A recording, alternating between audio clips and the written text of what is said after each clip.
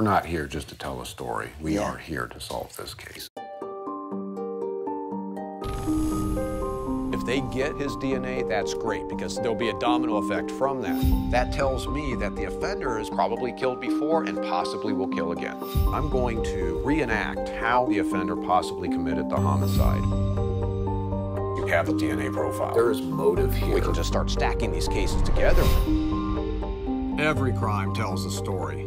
There's that bit of information that tells me I'm close, that I have to go all in to be able to solve the case. That's all I keep on saying. She can't be dead. I just talked to her. Why would somebody do that to her? Is somebody that I could have spent the rest of my life with, and I will never have that. This, we think, is our last chance. I'm not willing to give up. Well, we're not either.